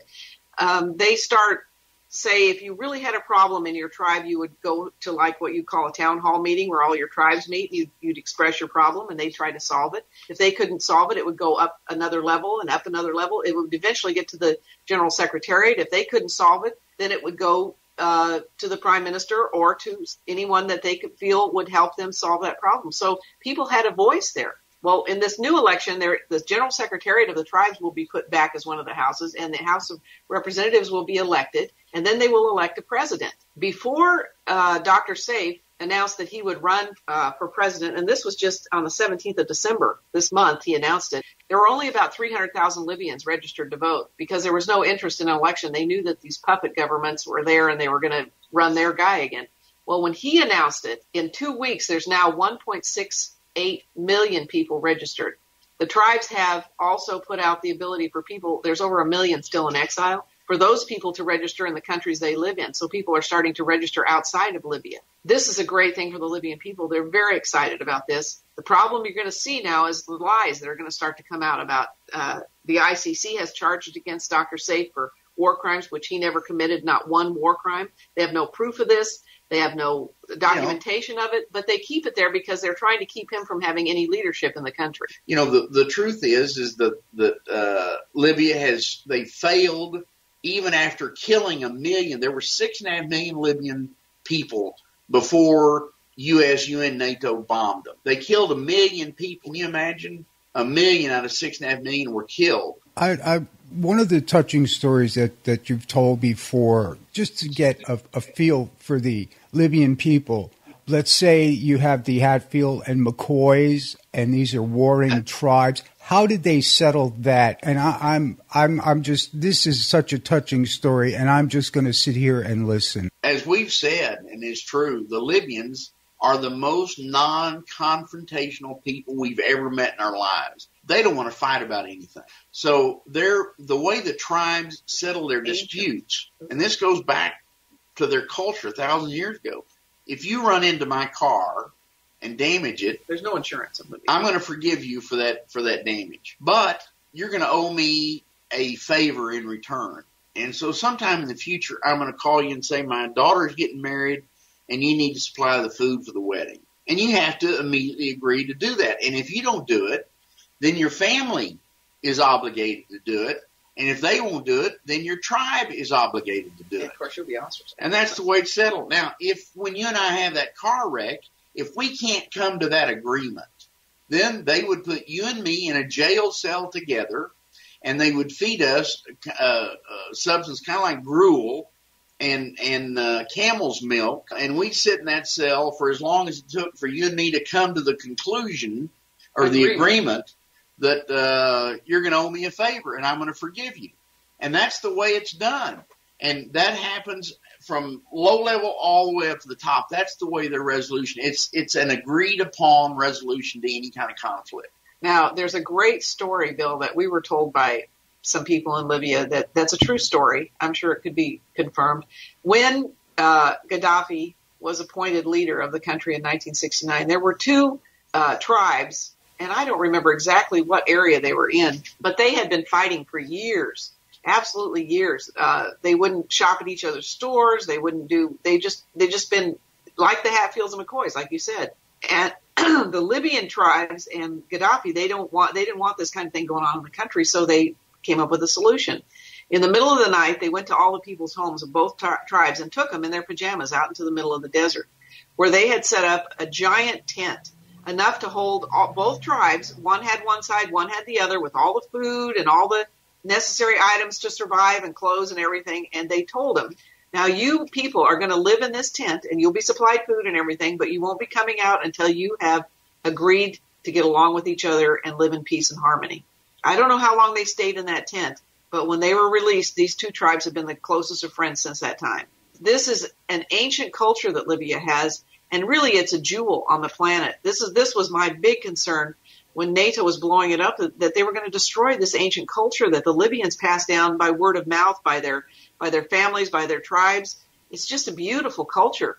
As I've said many times, it was the closest thing to virtual paradise on this planet. I mean, it to say it breaks my heart, and just I am just so glad to have the opportunity to share your story. And I don't care if this interview goes 6 hours, 12 hours, 18 hours. I will edit it into parts, and because this one interview is listening to you today is like all of the interviews I've ever heard before, and I love you people. So you just keep talking. And Jimmy, if we get a chance, maybe on another show, I want you to get into your financial wisdom, because you certainly could straighten a lot of people out when it comes to finances. And you have mentioned slavery around the planet. And as we know, we are debt slaves. We are about as slaves as you can get in this world, living in this wonderful, beautiful country, which is the great Satan. Well, that's the Babylonian debt scheme. But, we'll get into that another time. But, let me get back to Libya. And I want to tell you how the fly got in the ointment, if you would. About 150 years ago, the Khazarians, phony Jews out of Turkey, moved into the Misrata area of Libya. And Misrata is kind of almost halfway between the east and west boundaries of Libya. And it had a nice port area there. And so at 150 years ago, these criminals moved in there. And they agreed to convert. They agreed to convert to Islam, and so they had all the appearances of doing that and everything. But the truth was, they started a nonstop campaign of subterfuge to take over Libya. They were mafia. And they used all the mafia tactics. They threatened people. They harassed them. They stole things. They did all these things. And the Libyan people, being non-confrontational, allowed them, if you would, to get away with this. And so they let enough of the benefits of the natural resources of Libya flow to the people, so the people were improving their lifestyle and everything. But the majority, the bulk of the wealth was actually flowing to them. In 2007, 8, 9, 10, when we were there, we saw that a huge number of the contracts from Libya were flowing to these people. Now, we didn't know who they were. We had contracts for development, infrastructure and stuff. And the unique thing about Libya, the government of Libya, was before the government signed any contract to do anything, the full amount of money for that contract had to be set aside in an account in the central bank there. So any foreign contractor was absolutely going to be guaranteed to be paid because the money was already there. And so the result was that the Zionists, the bad guys, the Turkish mafia that had really taken over Misrata, and by 2007, the only the only container port in all of Libya with this huge Mediterranean shoreline, the only container port was in Misrata, and it was a small container port. It could only handle a 100,000-ton ship and could only handle one ship a day. So, and they would not allow any more container ports to be built throughout Libya. So that meant all the major goods and services flowed through Misrata, which meant that they, of course, controlled that. They made profits from all that stuff. And Misrata was the only city in Libya that was laid out in a perfect grid. All the other ones kind of had random pathways where the houses were built around it. Straight line from Misrata to the main highway that went east and west through Libya. When we would drive around Tripoli, there was this real nice 10-story building kind of out on its own. It was to the west of Tripoli. And I asked one of our drivers one time, I said, "What is that building?" They said, "Oh, that's Alibaba's building." And I said, "Alibaba?" He said, "Alibaba and the thieves." So the 40 thieves. So the Libyan people knew who that was, but as long as they didn't get interfered with, that was okay. That group owned the largest oil field service company. That was the Turkish mafia. And this is the Turkish mafia. The Misrata people. The two brothers that were the main financial leg of that, one of them living in Houston, Texas, one of them living in London, those two criminals in 2010 or 9 or 10 sold the Libyan government $100 million worth of phony bonds, a Bernie Madoff kind of a scheme, and some young IT guys in Libya that we met gave us this full details, and they said, "We're exposing this," and the Libyan government, they're the ones that found it. They said the Libyan government is finally going to get rid of these guys. They're going to confiscate all the things they've stolen and get rid of them. Coincidentally to that, the U.S., UN, and NATO decided to blow up Libya. And the Turkish mafia joined hands with them. That today is Misrata. That was the group that joined hands with Obama and Clinton to blow up Libya. That was the Misrata mafia. And those guys to this day are still the bad guys. There was, at one time, the number was about 28,000 unmarked graves outside of the prison in Misrata. There were so many dead bodies inside the prison. Well, it's not just a prison. What they did is they took all empty buildings since the war and they made them into prisons, and they picked up Libyan people, men, women, and children, and imprisoned them. If anybody who did not go along with the revolution, anybody they didn't like, anybody that looked sideways, anybody that had any money, it just didn't matter. They had, at one point in time, over 70,000 Libyans in prison. They had rape houses where they would go capture a bunch of women and they harvested organs from children, from young Libyans. And that was the Mossad in there doing it. That was Israel. The crimes they committed against humanity were so bad that the Doctors Without Borders left Libya because they said these tortured people are brought into us so we can make them survive a little longer, and then they just take them back and torture them again. We won't be part of that. So we've seen the same guy near death that we cure. He's sent back to them A few months later, we see him again, and the Doctor Without Borders said, we're not going to be a party to this, so they left. They've had and Libya had absolutely the finest hospitals, the best equipped hospitals you've ever seen, and none of those hospitals were being used to treat the wounded soldiers anybody. Well, after these parts of Libya were recaptured recently, they found that those cadaver vaults were full of young Libyans with organs missing. So those hospitals were being used as organ harvesting mills for the Mossad and the Zionists. Children were disappearing like crazy. We went to one really sad meeting where a bunch of parents had pictures of their children. They said, please help us find our children. Well, they had also orphan children who'd just been taken from the orphanages, and they had no idea where these children went. They just disappeared out of Libya. And this gets back to the pedophilia. This gets back to the marketing of people. And you want to talk about slaves and marketing, we'll talk about that. I know that for a fact happened. Yeah. And the Zionists and the Satanists, they believe that drinking blood of babies rejuvenates their being and gives them extra energy and everything. And they're such evil people. We found out just this last couple of weeks that their activities include sodomizing and killing these babies, where they're so afraid that they produce all this adrenaline, and then they kill them, and then their blood is enriched with adrenaline, which further enhances the corpus of the Satanist. Now, these things, that it's hard to talk about that, but it really, our mind's eye, if you would, has been so damaged that, we'd like to take these images away forever. But we saw in Misrata, if you would, families that were not Zionists, were not Satanists. They came home and found their children chopped up in their refrigerators. They also captured in Misrata, they had a number of rape houses, and they captured a bunch of young girls, maybe 14, 15, where they took them to these rape houses and raped them. And then they cut off their breasts and wrote nasty words in Arabic in the streets.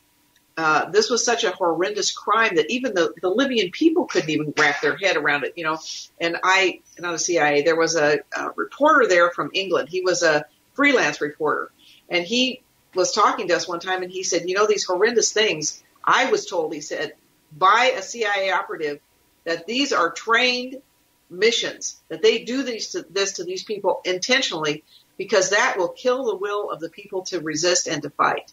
A father from Misrata, two of his daughters, really pretty girls, or two of these that were captured, taken to a rape house, and their breasts were cut off, and they died. And he was, how does a parent?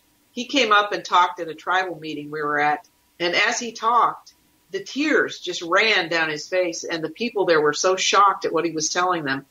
The people were finally so angry they didn't know what to do. And Libya was not an armed culture. No Libyans had any arms. So they were sitting ducks, literally, for these mercenaries to come in and do whatever they wanted to them. The Libyans were such a faithful people. Real sad. We tried to convince them to start a public relations campaign because the government of Libya was a burned card. The media coming out was so bad. So many lies. And they weren't defending themselves. And they said, well, the truth in our God will save us. And we kept telling them, we have to try to help you understand that you've got this big gorilla putting out this negative propaganda about you all the time. And the truth, unless you get the people to know that, is not going to help. Well, they wouldn't do anything. They would not. JoAnne and I, in the summer of 2011, we were their foreign PR group. Without their help or assistance or anything, we were doing everything we could to try to get the truth out because we were shocked. That's how we locked up with the tribes, actually. We decided the government was burn card, and the only legitimate entity in Libya that could be promoted was the tribal structure in the general secretariat, because that was a legitimate democratic organization that included all the Libyans.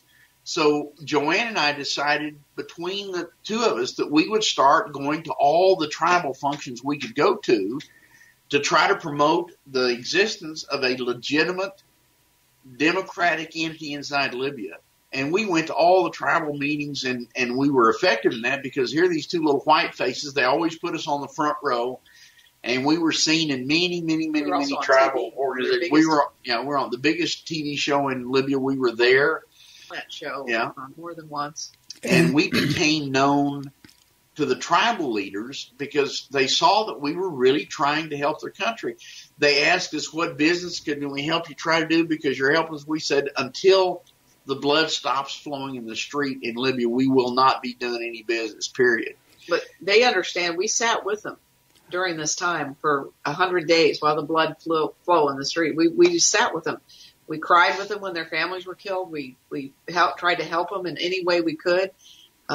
We felt like it was happening to us. Believe me, we were there where the bombs were falling around us, all of us. Let me cut in here a second. As your story goes on, I usually make YouTube videos of my interviews, and as of late, YouTube has become a tool of censorship. There is no doubt in my mind that I am going to have to edit this video so that I meet community guidelines. There's no doubt in my mind. I'm sitting here shaking my head because I know one thing. This story will not get out on YouTube as thoroughly as it will on this radio show. And that is a sin. And I just wanted you to know I'm going to do my best to get your story out wherever I can. And as I said, I will put up several videos, and I'm sure one by one I may get a community guideline strike, or it's just not fitting for audiences. But the thing is, I have a main channel and I have 5 backup channels, and I will lose all of them except for my main channel in order to get your story out. Try Vimeo too. That as well. But as for censorship in this country and YouTube, it's breaking my heart that is one platform, which is the platform. Anyway, I am going to try, and I'm just going to leave it at that, to do the best I can to get as much of this information out on the biggest platform on this planet right now. We appreciate that, and we're going to thank you on behalf of the Libyan people. JoAnne and I are the official spokespersons for the tribes of Libya, and that gives us some stature to present documents from them officially to government entities. Now, nobody's ever acted on them, but way back there when Obama was still president, the Libyan tribes Chris Stevens put forward a formal offer, and they said if the United States will just stop funding and supporting the mercenaries and radicals in our country, we will go out. The tribes will join together. We will cleanse Libya of all the radicals, and then we will go to every country in the world, join hands with the tribes in those countries, and eliminate these radical terrorists worldwide. That was the offer made by the Libyan tribes to Obama. Of course, he never even responded to that. Well, they reiterated that offer to Trump, not had him respond to that either. Well, I'm not sure Trump ever saw it. And then Trump's emergency presidential order, where he confiscated the assets of all the bad guys, that's hopefully to stop the flow of money laundering and all the other stuff, which of course can have a benefit to Libya as well as the rest of the world. But these bad guys have been in control for so long, and that control all our history. We don't know the truth about what really has happened in our world in the last, for sure, 300 or 400 years. These truths are coming out, and the things that happened in Libya for JoAnne and myself were so horrendous. Most people, I hope, never ever witness what we witnessed or go through what we went through. It changes you forever. And when you're sitting with the people when it's happening and the people you're with, it bonds you forever.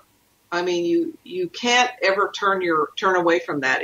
It's like when they meld steels together, to make stainless steel. You can't separate those metals again. It's just, we just came together with these people and became them, and they became us. And I got to say that's exactly how I feel my bond with the two of you is. From the first time I talked to you, I knew there was a true bond here. At some point, Jimmy, You were telling me about Trump's security ferreting out the people in the Secret Service trying to kill him, as well as the newspapers giving codes that it was time to kill Trump. Now, just today, I saw a Bible code, Tippecanoe. In the Bible code, it mentions everything that's going on, and right down the center of this Bible code, it does say Trump is murdered. So I would just like you to clue the people into what you know about what's going on in his own Secret Service, as well as next week I'm going to be interviewing Gary Byrne, who was the Secret Service agent outside the Oval Office for 8 years while the Clintons were there. And I just found out he has a new book out, so I told him I have a new radio show, and I would like to interview him, and I'm going to be interviewing him on Saturday. I have gotten myself into what I consider the board, and I am fighting the board along with my fellow radio hosts. And as you said, we are the last bastion of truth. Thank you, Jimmy. Well, the best source is not us for that information. There's a ex-spy, Robert David Steele's his name. There's a lot of videos available from him. There was a new one done by a Russian interviewer. How do you pronounce it? Plesniak. Yeah. He was the one that was disclosing how the counter coup against the bad guys was taking place during the election. There's a bunch of videos out from him. Those are really better sources from us than we have gleaned truths out of compiling all these different videos and looking at them. But I recommend that your audience go look up videos on him, listen to what he has to say, and then use your discernment about what he says. He's the one that says the Secret Service that touch Trump's elbow every day. There are men in that group that are assassins trying to kill him, and they've been unsuccessful in doing it. Since there was a 60-day period that McCabe, who's now given testimony, guaranteed to the intelligence agencies and these other criminal traitors worldwide that Trump would be taken out within 60 days. Well, that 60 days was up 1st December. And since then, there's been a bunch more attempts on his life. But the bad guys are losing this battle, and they are so desperate that they're now using sensationalism and false information and subliminal messaging to try to find some crazy out there that will load a truck full of explosives and drive it into Mar-a-Lago and blow up Trump and his whole family. They have failed. They failed in all their attempts, because you got to know that Trump is under God's protection as well. And they have done all these things, and they've been unsuccessful. So now they're so desperate, they're trying. There are over 13 or 14,000 Marines that have volunteered to guard Trump in the White House. And that is the first time any Marine has volunteered to work in the White House since Obama was in there. And there were for no 8 Marines years, there were no Marines that would ever volunteer to guard him.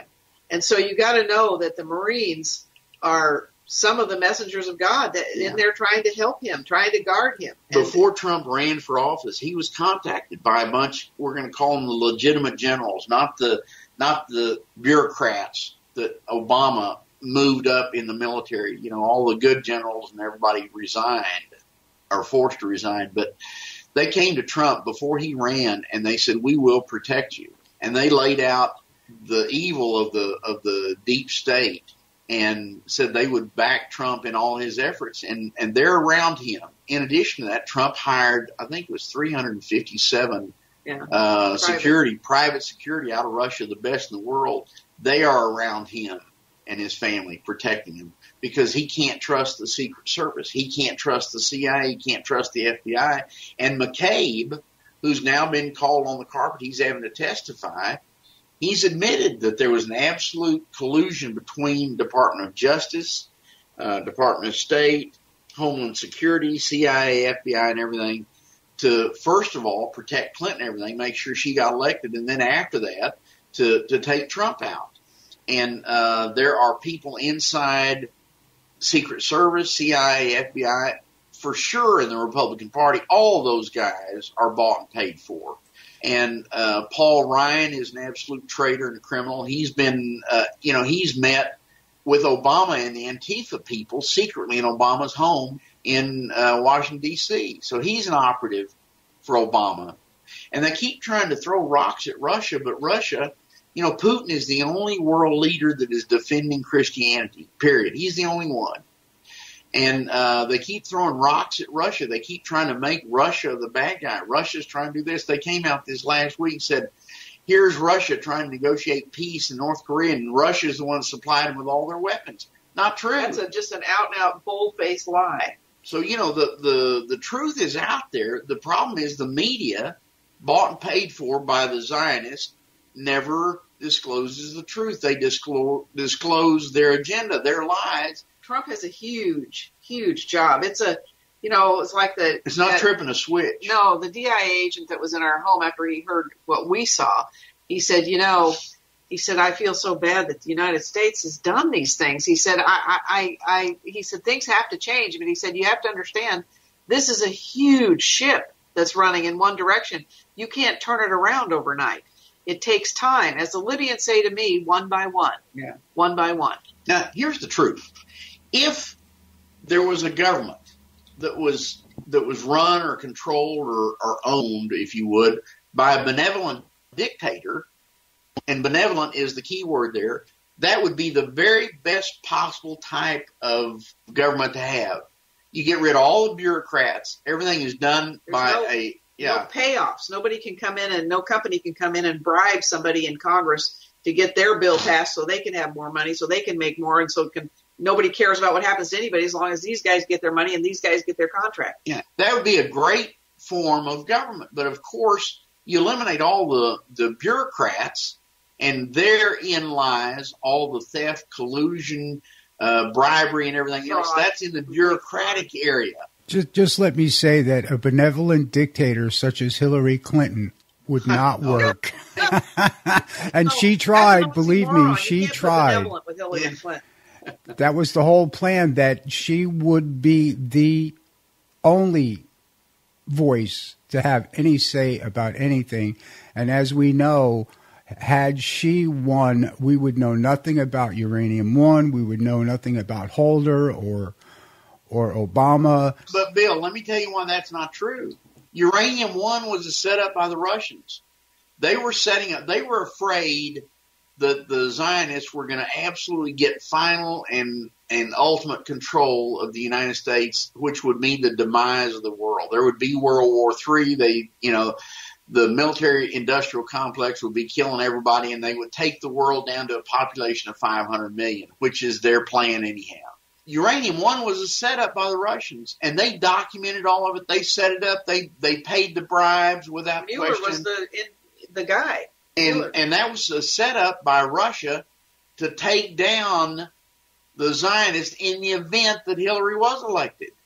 That was a genius act by the Russians, and what they have, the Russians have all the video, audio content of the entire negotiations. And when Hillary Clinton and Bill Clinton are asking for these bribes themselves, and Mueller was involved, they got all this documented.